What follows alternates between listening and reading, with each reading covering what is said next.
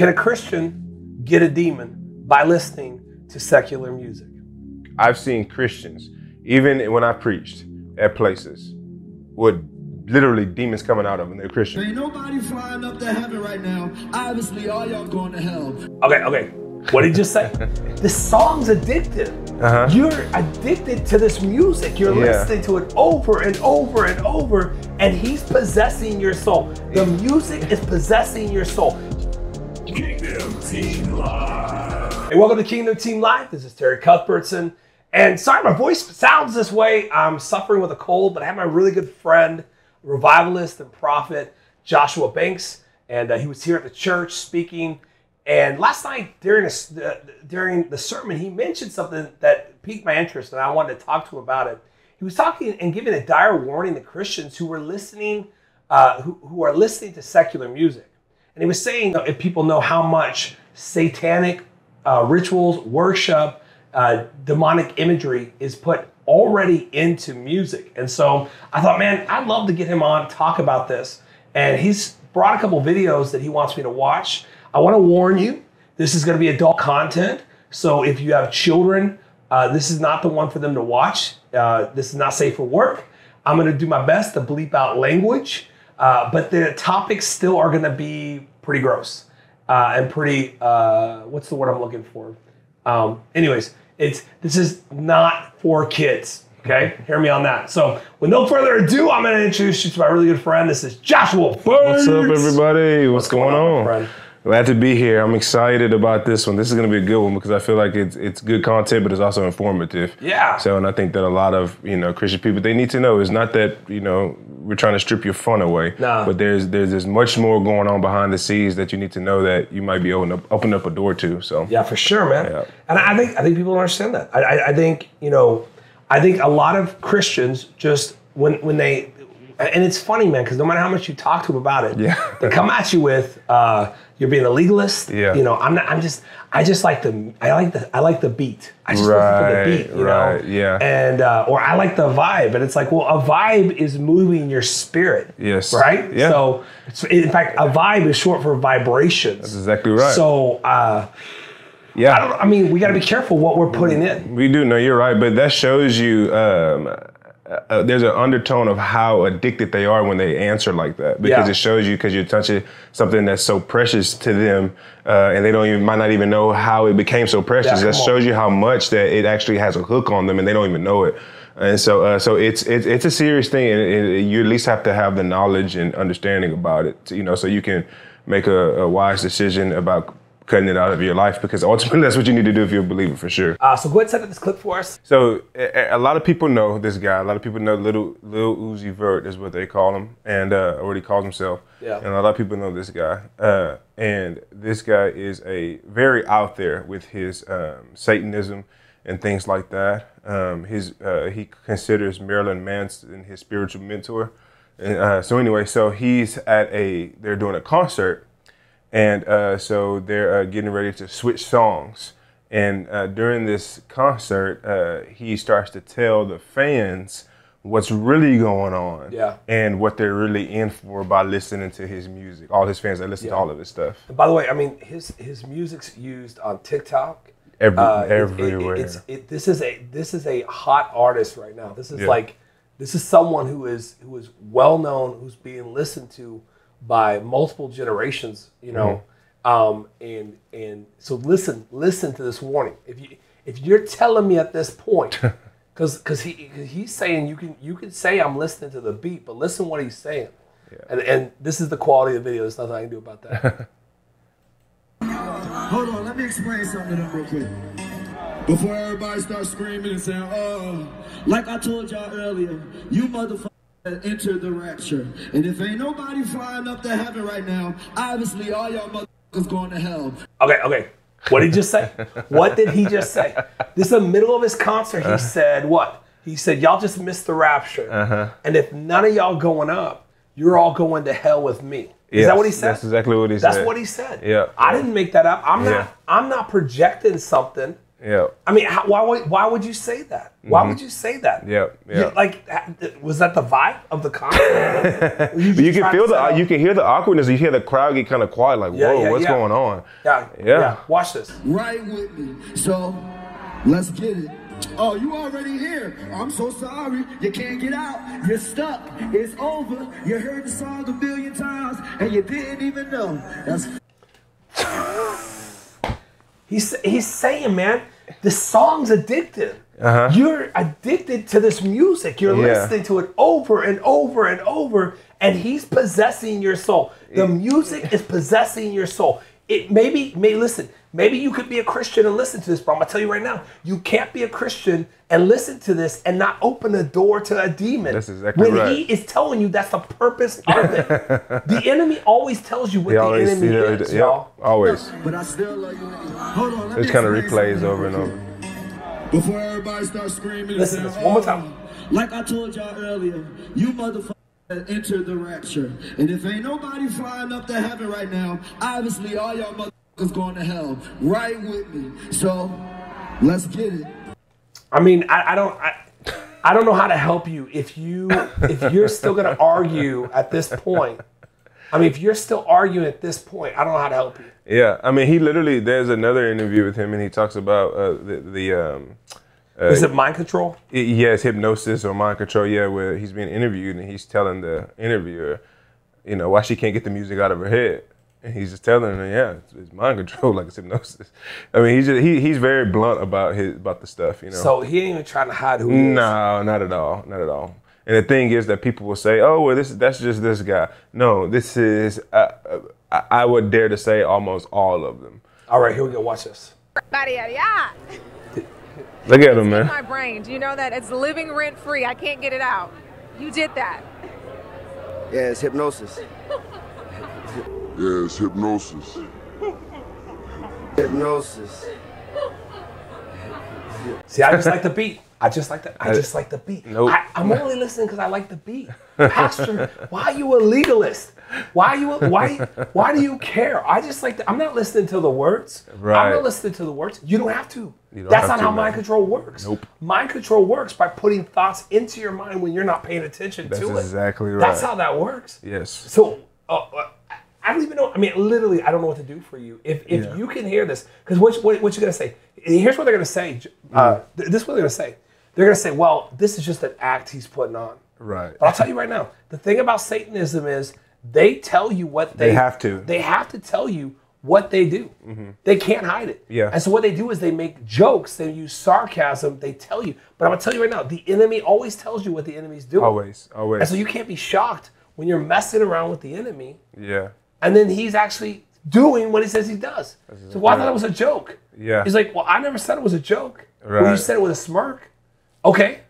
You know what I mean? Right. He's the master of manipulation. So that's exactly the part of it. It's like a double whammy, man. It's like, because you're right, a part of the Satanist religion or the cult that they have is that it will not be held against them in hell or on their conscience if they expose it. That's right. So whether you believe it or not, or whether they give it to you in a way where you think it's too wild to be true, well, that's better for them because number one, you don't believe it, but also too, they got it out of their system to tell you. And so that's why you see it all through the movies, you see it through the music. I mean, it's just, I don't know why it's so hard for people to digest. I mean, like the guy in the video before, he said that music was like the new crack, and what do you do when you deal with addicts, man, is that you tell them, hey, this is killing you, but they're so addicted to it that they defend it. Yep. They defend their own death, and that's honestly, sadly, what a lot of Christians are doing. Yep. They're defending their own death, man. Okay, so watch this. It's like, all right, so it's just, listen, I'm gonna help some of you out, okay? It's only rap doing this, right? So the music I listen to, that's not the problem. It's just rap music, all right? Yeah. All right, watch this. Okay, go ahead. What were you saying? I'm sorry.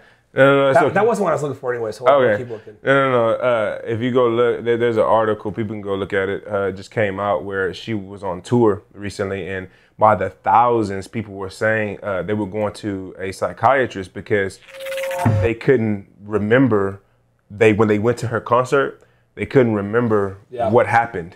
like they remember going in and remember coming out and leaving, and they couldn't remember. I'm talking about thousands. Yeah. And they were all going. It was so big. It was a couple news outlets talked about it, and they called it this phenomenon that takes place. But basically, they went in and something happened through her music where they totally lost. They don't know what happened to them.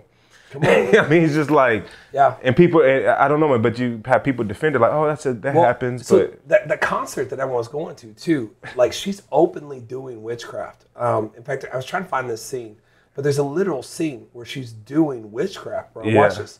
I mean, like she's just straight doing witchcraft on the stage, you know, in front of everyone.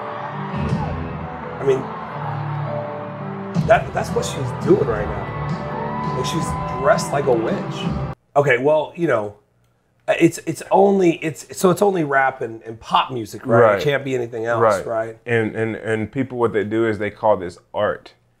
Do you know that black magic is called art? Yeah, it's the art of black magic. Like that's what it is. And people, because you know, you take away the culture, right? Yeah. When you look at these things, why on all these concerts, all these people, they're always dressed in this black, red, evil, hell, fire, all this stuff all the time. You think it's just it's just art, it's just what they do. All of them, really? They all just do that? No, man, they're doing this. We live in a spiritual realm, man, and these people know this stuff. Like this is not. I think these artists and these people behind the scenes believe more in the supernatural and practice these things more than a lot of Christians do, man. And it's crazy because they're just laughing, man, at us, you know? I mean, I don't know how to help people that don't see it at this point. It's in the country music. It's in pop music. But it's been going on for a while, and we've been ignoring it for so long. Mm-hmm. You know, and what happens is it starts innocent. Right. And it starts with suggestions and jokes, but before long, you're overstepping. Right? And I would say the most important thing is what you're feeding yourself is going to change your mood, is going to change your thought processes. Mm-hmm. You know, one of the conversations I had with my oldest daughter when she was a teenager was just like, you would be upset if I came in the house cussing and talking about, you know, drugs and you know, yelling and all this stuff, but you'll let a stranger come in and do that stuff. Come on now. Drop cuss words, talk about sexuality, talk about things we don't even believe in. Like you'd be okay with that, but you're not going to be okay if I did it. Right. So why would we want a stranger to do something we know ourselves we shouldn't be doing? Absolutely. You know? And so like I don't know, man. Like when I see that stuff, I worry. I worry that people are taking things like they just don't believe. I don't know. They just don't believe what's going on. You know.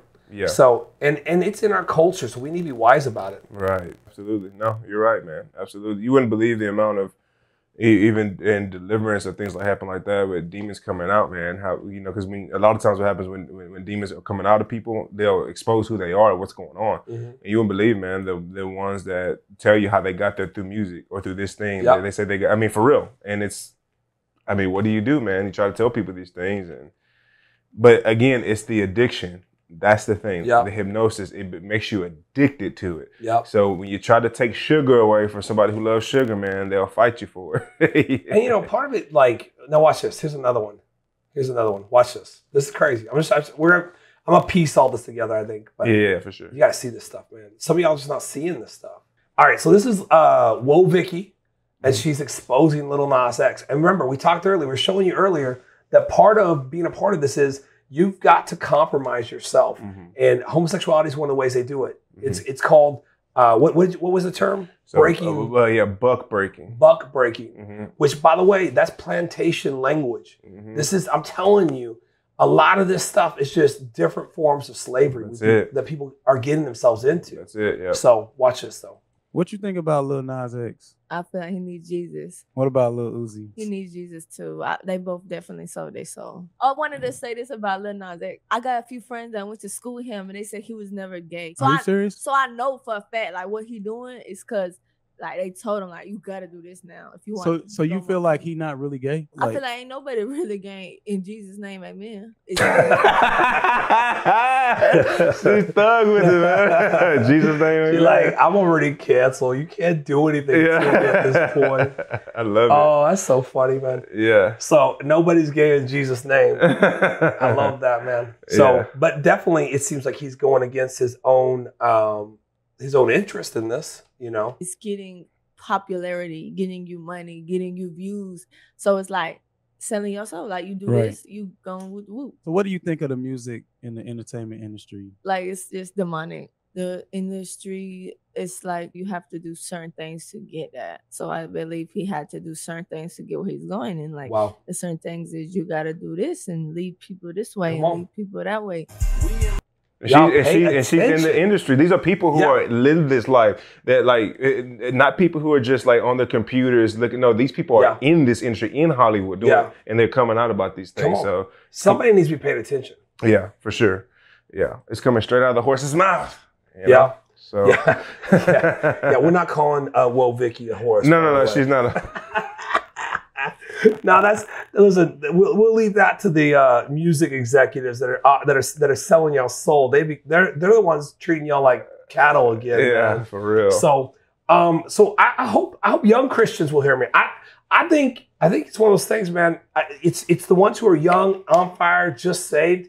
If you've been serving the Lord for 20 years, going to church for 20 years, and you're still listening to this garbage, man, you need to ask the Holy Spirit why you don't feel conviction. Why you think we're just being legalist, you know? Because I'm gonna tell you right now, your soul is in danger, you know? Yeah. And so it matters. It matters what goes on, man. Yeah, so absolutely. Yeah. No, it's good, man. That's good stuff. We need to be, you know what it is, brother? Yeah. We need to be humbled because I think people are so prideful.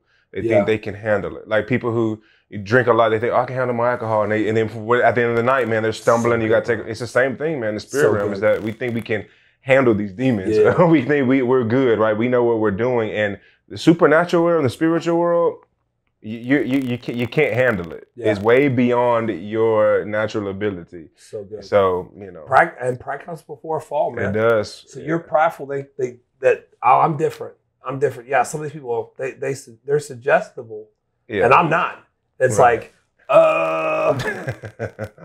because again, if it's mind control, it's not about, let's go back to the Taylor Swift thing, okay? Yeah. She looks innocent. Right. But you got girls that were spending, people that spending thousands of dollars. People who didn't have money were spending thousands of dollars to go to this concert. Right. And in this concert, man, she's celebrating openly. You know, the LGBT community, transgenders are in her videos. There's witchcraft imagery everywhere. And you're paying high prices to be a part of it, you know? Yeah. And I don't know, man. It seems like when you talk about it being an addiction, that's what this is.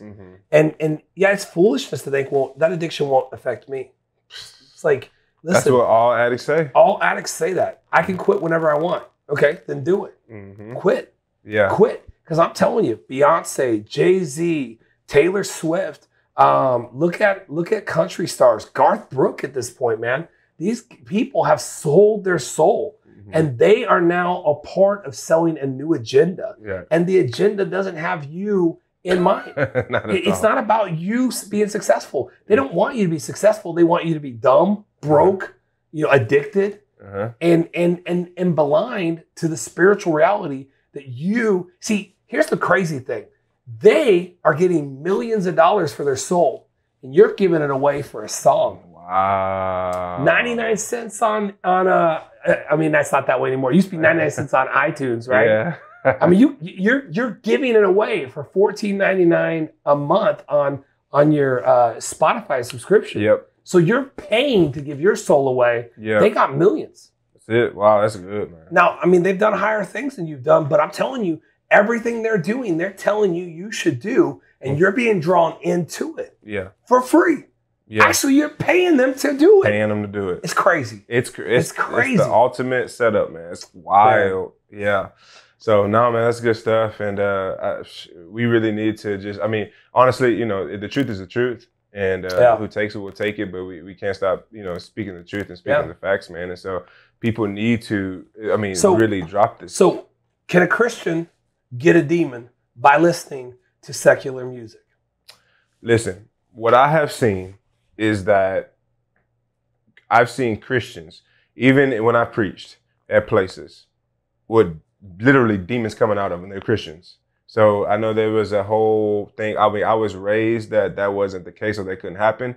And then I got in ministry, and I see that it's happening.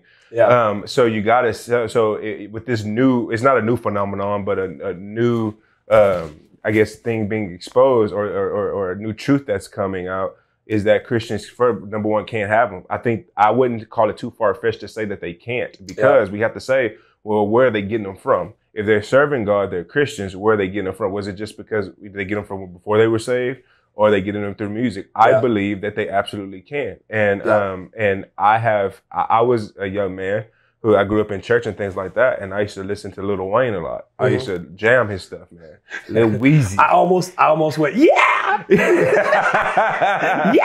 Yeah. I don't know what that means though, so I didn't do it. I don't. But I jammed him, man. And I kid you not, like, it was so, I would listen to his Carter albums over hours, like 5 hours a day, man. And that stuff, I would feel those emotions, I would feel those things. And I would do things, man, that I wasn't raised to do, but because I listened to it, I was influenced, right? And so what was influencing me? Was it just his words, or was there something deeper? Because it stuck with me. And, and I had to be delivered from that stuff, man, for real. And so I believe, from what I've seen, I believe so. I think that the reason also we see Christians, there's so many demons coming out of people, is because of the doors, these little bitty things that we call culture, that are not culture. They're actually doors, and they're because we're in a spiritual battle, whether people like it or not. We're in a spiritual war. The natural is affected by the supernatural, and so as we're just right here pedaling around, like, it's just the culture, is what we do, is the music. But man, these things are coming from somewhere, and so anyway, so I definitely believe that. I believe that they can. I agree with you. I think you can get a demon from listening. Let me ask you this: you think the Holy Spirit wants to hang out and listen to the music you're listening to? No. So you think honestly, like, it's like, well, I can't have a demon because I have the Holy Spirit in me. You think the Holy Spirit is going to sit there and listen to the garbage you're putting in your body right now? Come on now. Come on. So at minimal, okay. Even if you don't think you can get a demon, I don't think you're going to be a good temple for the Holy Spirit. And I think you're going to grieve the Holy Spirit. I'm telling you, that's a risk in itself, that you would grieve the Holy Spirit, that you would put the Holy Spirit in a position where he's got to listen to the garbage that you know in your heart is not just the beat. It's not about the beat. Don't lie to yourself. Yeah. They don't care about the beat. In fact, I'll tell you right now, they're dumbing down music because they want you to be dumber. That's exactly right, yeah. I mean, look at music. If you go from the 50s to the 60s and on, and I know you can find dumb music in every generation, but it's like the music's getting dumber and simpler and more just low, like that low, you know. Low beats and vibration and all that stuff. Yeah, absolutely. So they're dumbing you down.